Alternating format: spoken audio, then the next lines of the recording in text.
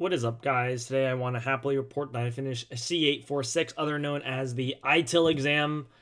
As you see here, it took me about 5 days to complete the class. I didn't study the whole thing, but I did, take 5 days from when the last class I finished. I took a day break after software quality assurance and then started studying and then took the test. As you see here, I got 83%, 33 out of 40. I believe the minimum test score is a 65%, if I'm recalling correctly. Yeah, it's something like that. I think it's like 26 questions correct, something like that. Overall, this is a pretty straightforward class. It's weird trivia, and there's a very tried and true method to pass this class. It's simple, not necessarily easy. This class is going to feel like you're just digging a hole. There's only really one way to do it, and it's to cram your brain. And like I said, I only studied for about 3 days, but let me tell you exactly what to do.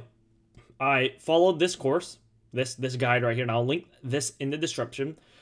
Basically, all this person says is to download this app, which I don't also have any affiliation to this company, and I'll link this post and I'll link this app as well. You can ignore 1, 2, 3, 4. You ignore these two, or one at least. Go get your voucher right away. Go get the app, and just go through the app. There's syllabus topics, and as they state here, after you're reliably passing everything, might take a few hours, go back to the first menu and just do sample exam. So if you have the app, you'll know exactly what that means. You open the app, it'll give you only 3 options. The first option is do a sample exam. The second option is to do a syllabus test. And the third one's has to do with scheduling your exam, which is irrelevant. You're going to choose the middle option, and you're going to go through every single topic until you can pass it. And then once you can pass every topic, there's about 9 topics, I think. And then you go back and do the sample test.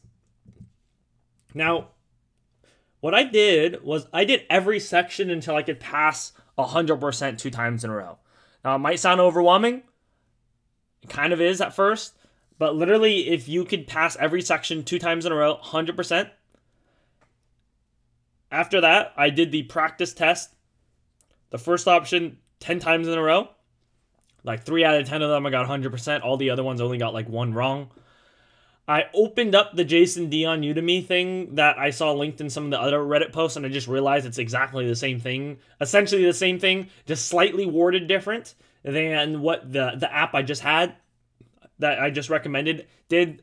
I did one test, I got an 85%, and I was just well, there's no point in me doing this, but it is slightly worded different. You just have to interpret it, and the only benefit to that, doing it at least once, is to realize that when you actually take the actual ITIL exam, it's a little, the wording is slightly different, but mostly the same. So, in my opinion, if you can get 100% on the app, you're good to go. I bet if you can get 100% on Jason Dion and you get 100% on the app, I bet you can get a 90% on the actual exam, because Jason Dion words it a little differently and the app words it a little differently. Imagine if you have it both, you could pass. And I'm sure if you just did Jason Dion, you could pass as well. That's the cool part.